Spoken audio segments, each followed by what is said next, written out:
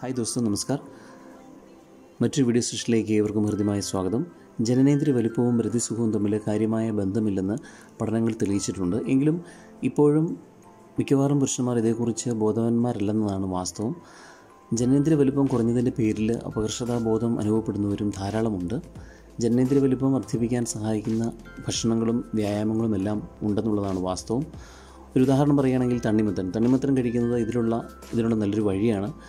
ഇതിലെ സിട്രുലിൻ എന്ന ഘടകം അർജിനൈനായി രൂപാന്തരപ്പെടുകയും ഇത് ജനനേന്ദ്രിയ ഭാഗത്തേക്കുള്ള രക്തപ്രവാഹം വർദ്ധിപ്പിക്കുകയും വലിപ്പത്തെയും ഉദ്ധാരണത്തെയും കൂടുന്നതിന് സഹായിക്കുകയും ചെയ്യുമെന്ന് ശാസ്ത്രീയ പഠനങ്ങൾ തെളിയിക്കപ്പെട്ടിട്ടുണ്ട്.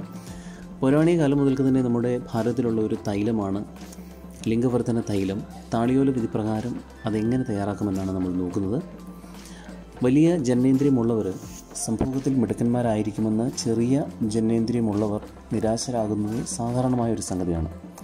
അതിലെന്തെങ്കിലും വാസ്തവമുണ്ടോ എന്ന് ചോദിച്ചു കഴിഞ്ഞാൽ യാതൊരു വാസ്തവുമില്ല എന്ന് തന്നെയാണ് യാഥാർത്ഥ്യം. സ്ത്രീയെ സംതൃപ്തിയാക്കുന്നതിന് ജനനേന്ദ്രിയ വലിപ്പം ഒരു വിഷയമേ അല്ല എന്നുള്ളതാണ് വാസ്തവം. സ്ത്രീയെ സന്തോഷിപ്പിക്കുന്നതിന് ആവശ്യമായ ചോദന സൃഷ്ടിക്കേണ്ടത് ഭഗശിസ്നിക, ഭഗോഷ്ടങ്ങൾ എന്നിവയിലും അവയോട് ബന്ധപ്പെട്ട മറ്റ് ഭാഗങ്ങളിലുമാണ്.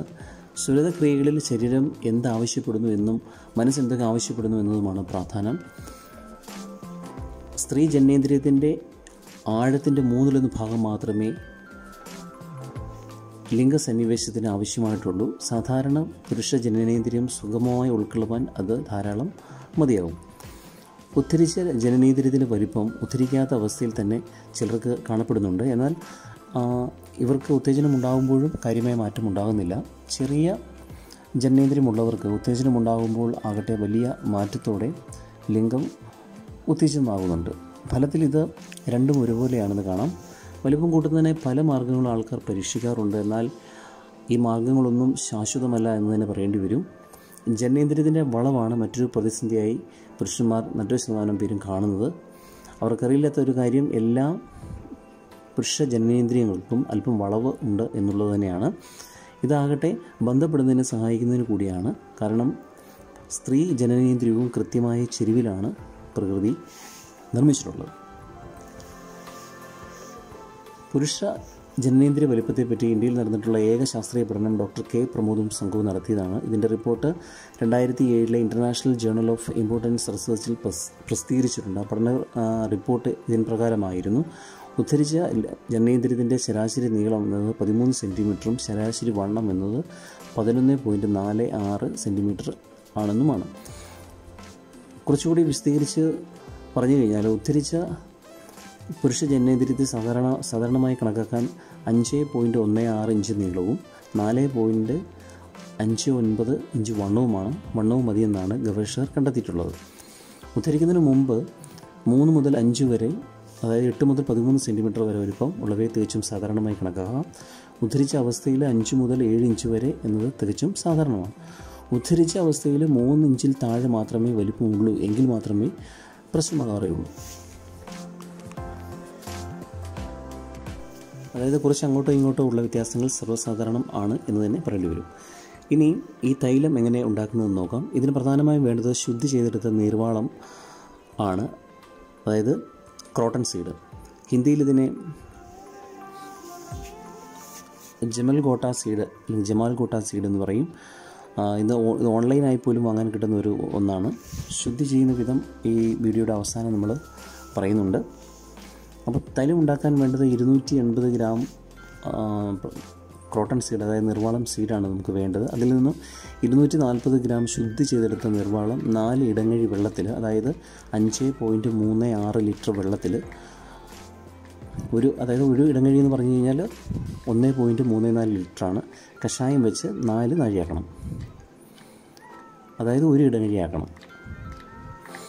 അപ്പോൾ ഒരു മൺകലത്തിൽ വെള്ളം തിളപ്പിച്ചതിന് ശേഷം നീർവാളം ചേർത്ത് തീ കുറച്ച് തിളപ്പിച്ച് വറ്റിച്ച് വേണം കഷായം തയ്യാറാക്കാൻ. തിളയ്ക്കുമ്പോഴും വറ്റിക്കുമ്പോഴും കലത്തിൻ്റെ 1/4 ഭാഗവും മൂടിയിരിക്കണം. അതിലേക്ക് 40 ഗ്രാം ശുദ്ധി ചെയ്ത നീർവാളം അരച്ചുരുട്ടുന്ന പാകത്തിന്, അതായത് കൽക്കമെന്ന് പറയും, ചേർക്കുക. അതിലേക്ക് നാഴി നല്ലെണ്ണ, അതായത് 336 മില്ലി ലിറ്റർ ചേർത്ത് കാച്ചിയെടുക്കണം. അരക്കിലമർന്ന പാകത്തിന് അരിച്ചെടുക്കണം, അതായത് കുറുകി വരുന്ന പാകത്തിന് അരിച്ചെടുത്ത് ആണ് ഇത് ഉപയോഗിക്കേണ്ടത്. ഈ തൈലം ലിംഗത്തിലും സമീപപ്രദേശങ്ങളിലും പുരട്ടി നന്നായി ഒഴിയണം. ഏകദേശം 1 മണിക്കൂറോളം ദിവസം ഇത് ചെയ്യേണ്ടി വരും. അപ്പം ആവശ്യാനുസരണം, അതായത് നമ്മൾക്ക് ഉത്തമ വിശ്വാസം വരുന്ന കാലത്തോളം ഇത് തുടരേണ്ടതാണ്. തീർച്ചയായും ലിംഗത്തിന് നീളവും വണ്ണവും വയ്ക്കുമെന്ന് അനുഭവിച്ച് തന്നെ അറിയാവുന്നതാണ്. അതായത് ഒരു സിമ്പിൾ ലോജിക്ക് നമുക്ക് ഇതിനെക്കുറിച്ച് ചേർത്ത് വായിക്കാവുന്നതാണ്. അതായത് നമ്മൾ ജിമ്മിൽ പോയി വ്യായാമം ചെയ്തും പോഷകാഹാരങ്ങളും മറ്റും കഴിച്ചാലും എത്ര ദുർബലിൻ്റെയും മസിലുകളും മറ്റും വലുതാകുന്നത് നമുക്ക് സാധാരണഗതിയിൽ കാണാൻ പറ്റും. അപ്പോൾ ആ ഒരു സിമ്പിൾ ലോജിക്കാണ് ഇതിൻ്റെ പുറകിൽ യഥാർത്ഥത്തിൽ പ്രവർത്തിക്കുന്നത്. അതായത് ശരിയായ രീതിയിലുള്ള രക്തപ്രവാഹം സാധ്യമാക്കുകയും ഒപ്പം പേശികൾക്ക് ശരിയായ ബലം കിട്ടുന്നതിലൂടെ എൻ്റെ യഥാർത്ഥ പോസ്റ്ററിലേക്ക് ശരിക്കും തിരിച്ചു പോവുകയാണ് ഇവിടെ ചെയ്യപ്പെടുന്നത്. അതോടൊപ്പം തന്നെ നമ്മൾ ഒഴിവാക്കേണ്ട ഒരു ശീലമുണ്ട്. പുകവലിക്കുന്നവരെ സംബന്ധിച്ച് പുകവലിയും മറ്റും കാര്യങ്ങളും തീർത്തും ഒഴിവാക്കേണ്ടതാണ്. പുകവലി രക്തപ്രവാഹത്തെ കുറയ്ക്കുമെന്നാണ് ശാസ്ത്രീയ പഠനങ്ങൾ തെളിയിച്ചിട്ടുള്ളത്. ഇതുവഴി ലിംഗവലുപ്പത്തെയും അത് സാരമായിട്ട് ബാധിക്കാറുണ്ട്. അപ്പോൾ ഈ ശീലം തീർച്ചയായും ഒഴിവാക്കേണ്ടത് തന്നെയാണ്. ഇനി ഈ നീർവാളം ശുദ്ധി ചെയ്യുന്നത്, അതായത് ഒരു പോയിസൺ അടങ്ങിയ ഒരു സംഗതിയാണ് ഈ നീർവാളം കുരു എന്ന് പറയുന്നത്. അപ്പോൾ അത് ശുദ്ധി ചെയ്യുന്നത് എങ്ങനെയാണെന്ന് നമുക്ക് നോക്കാം. ഒരു 250 ഗ്രാം ക്രോട്ടൺ സീഡ് നിർവാളം ഒരു ദിവസം വെള്ളത്തിൽ കുതിരാൻ അനുവദിക്കുക. അതിനുശേഷം അതിൻ്റെ പുറന്തോടും തൊലിയും ഒരു കത്തി ഉപയോഗിച്ച് മാറ്റി കുരു ചെറുതായിട്ടൊന്ന് അരച്ച് ഒരു കോട്ടൺ തുണിയിൽ കിഴികെട്ടി ഒരു ഇരുമ്പ് ചട്ടിയിൽ അല്ലെങ്കിൽ ഇരുമ്പ് പാത്രത്തിൽ അടിയിൽ തൊടാതെ ക്രമീകരിച്ച് മുങ്ങി നിൽക്കുന്ന നിലയിൽ പശുവിൻ പാലൊഴിച്ച് ഒരു 120 ഡിഗ്രി ചൂടിൽ 3 മണിക്കൂർ തുടർച്ചയായിട്ട് തിളപ്പിക്കണം. അപ്പം ഇത് മുങ്ങി നിൽക്കാൻ ശ്രദ്ധിക്കണം. അപ്പം പാല് കുറയുന്നതനുസരിച്ച് നമ്മൾ പാല് ചേർത്തുകൊണ്ടേയിരിക്കണം. അപ്പം 3 മണിക്കൂറിന് ശേഷം ഈ കിഴിയെടുത്ത് ചൂടുവെള്ളത്തിൽ 3 തവണ കഴുകിയ ശേഷം കിഴിയഴിച്ച് മൺപാത്രത്തിൽ നിരത്തി ഉണക്കിയെടുക്കണം. അപ്പോൾ ഈ പ്രക്രിയ വിവരിച്ച ഈ പ്രക്രിയ 3 പ്രാവശ്യം തുടർച്ചയായിട്ട് ചെയ്തു കഴിഞ്ഞാൽ നിർവാളം ശുദ്ധീകരിച്ച് നമുക്ക് കിട്ടുന്നതാണ്. അപ്പം അങ്ങനെ കിട്ടുന്ന നിർവാളം ഉപയോഗിച്ച് വേണം മേൽപ്പറഞ്ഞ തൈലം തയ്യാറാക്കാൻ വേണ്ടിയിട്ട്.